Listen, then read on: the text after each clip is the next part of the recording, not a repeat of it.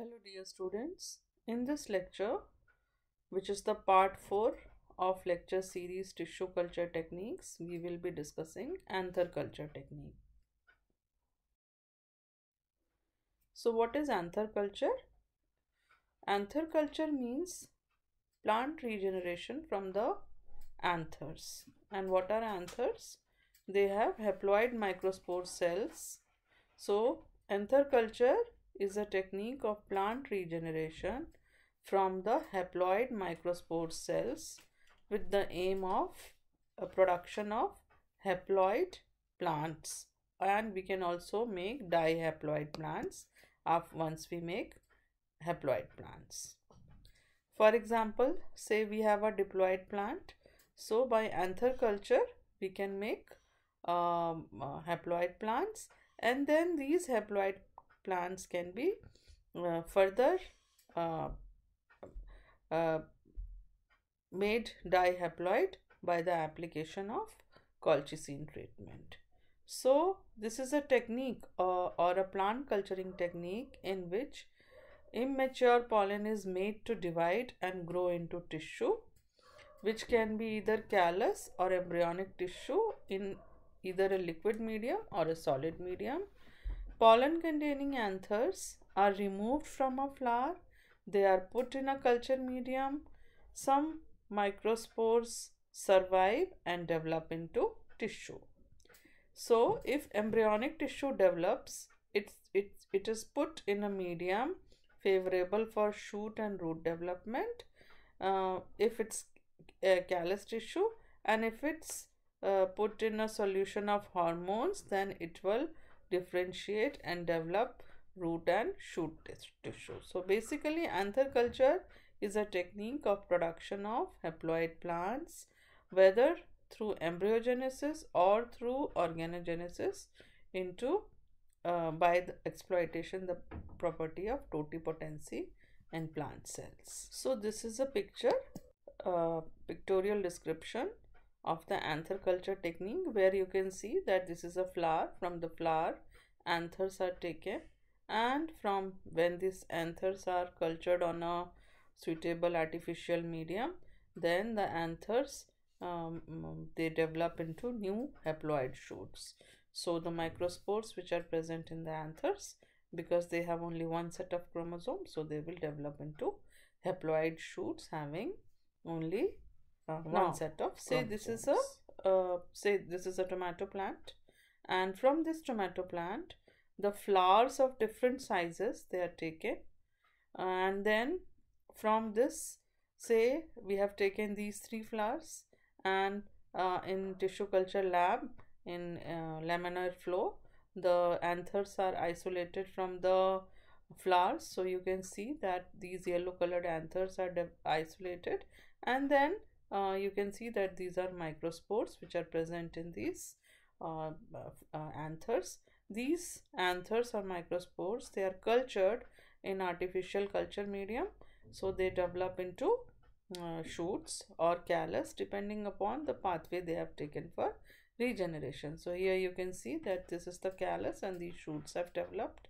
and these shoots they are differentiated on a shooting media, and then they are transferred to rooting media, and suppose if these are embryos, so they will directly form roots and shoots. So these are your well developed plants, and this is a callus showing embryos. This is a plant which has been transferred to soil after acclimatization.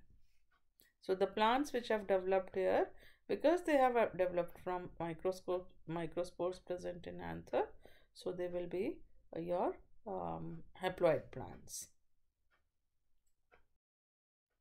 Now basically, because this anthers and microspores they are cultured in artificial conditions in tissue culture lab. So the, as we have already discussed in last 4 lectures of tissue culture technique, that the artificial culture medium is basically a basal medium which consists of macronutrients, micronutrients, vitamins, minerals, sucrose and agar-agar, and these provide nutrition to the developing explant, and they have different roles to play in the nutrition, and so that the explant develops into the new plant.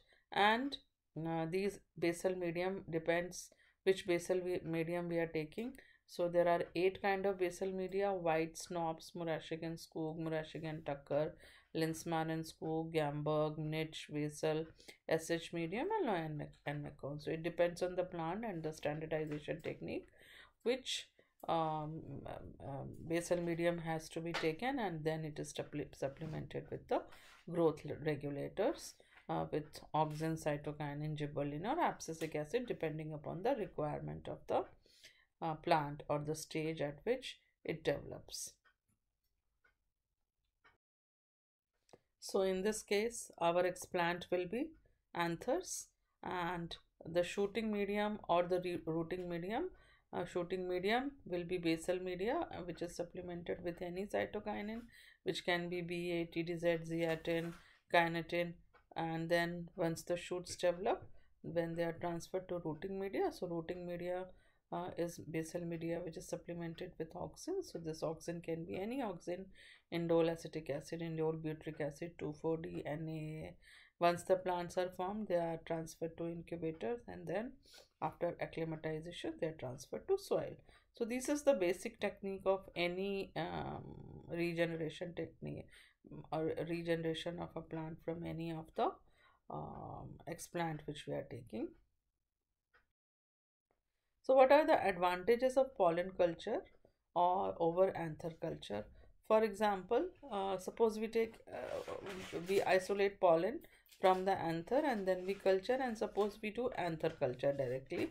So when we isolate pollen from the anther and we culture it on artificial media, it becomes pollen culture, and when we directly culture the anther, it becomes anther culture. So what is the first advantage? Overcrowding of pollen grains in anther is eliminated, and isolated pollen grains are equally exposed to nutrient medium. So this is the first advantage, that when you culture the pollens, then overcrowding is eliminated and the pollens, they get uniform nutrition. Then unwanted growth of diploid cells of anther wall and other associated tissue is eliminated. So suppose we directly culture the anther. So anther wall has dihaploid cells or somatic cells. So they can also differentiate into whole plant, and then it will be difficult to differentiate the haploid plant or the diploid plant.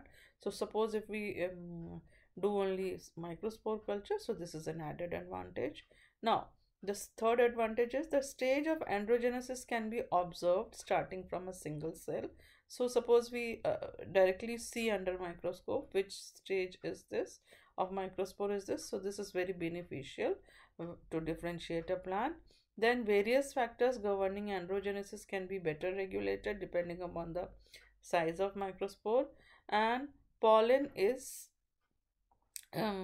transformation. Pollen can be used for transformation and mutagenetic studies, as pollen can be uniformly exposed to chemicals and physical mutagens. Then pollen can be directly transformed into an embryoid. Embryoid means embryo, so it is very suitable for understanding biochemistry and physiology of androgenesis.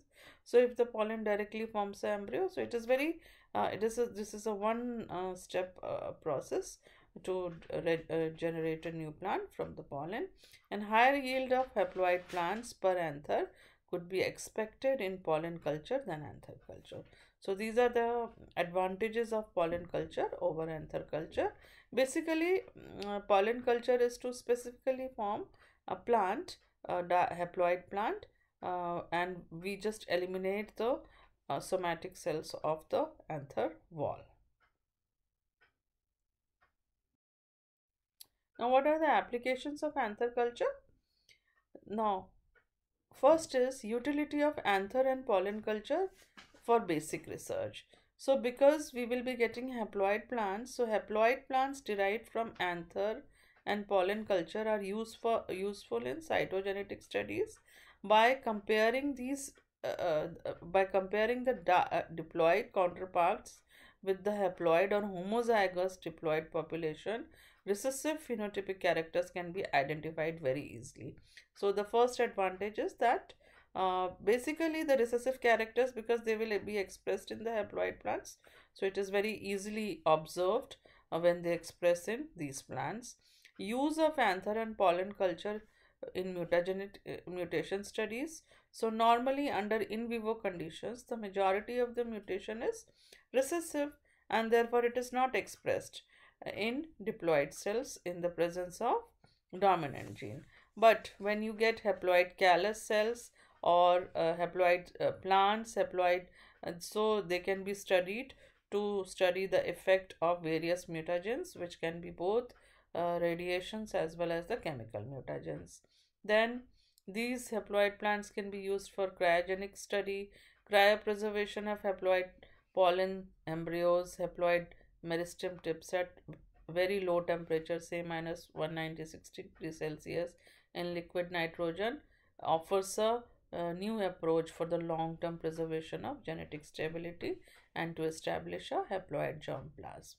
Now, the next advantage is that the use of anther and pollen culture is in plant breeding and crop improvement.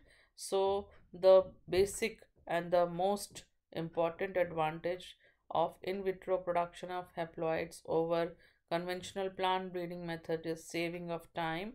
By anther and pollen culture, the homozygous diploid plants can be produced in a very short time, which usually takes a very long time through conventional breeding method. And the last advantage which we are discussing is that haploid plants or haploid culture is very useful in molecular biology experiments, in genetic engineering experiments. They can be used to uh, transfer alien genes of interest. So in this picture you can see anther culture, which is also called androgenesis. Here you can see that anther is the explant which we have taken, and in this this is the anther which we have taken as explant. Then after 6 days, this picture shows that this anther, this is after 6 days of culture, and some embryos are emerging from the anthers. So the embryos have both radicle and plumule. So this picture shows that this is shoots, and then the shoots, plantlets with cotyledons. So you can see here the plantlet with cotyledons, and this is your root, and then the whole plant is formed, so which is transferred to the soil. So here in this picture you can see that the embryogenesis is directly from the embryo, from the anther. So this anther has taken the pathway of embryogenesis.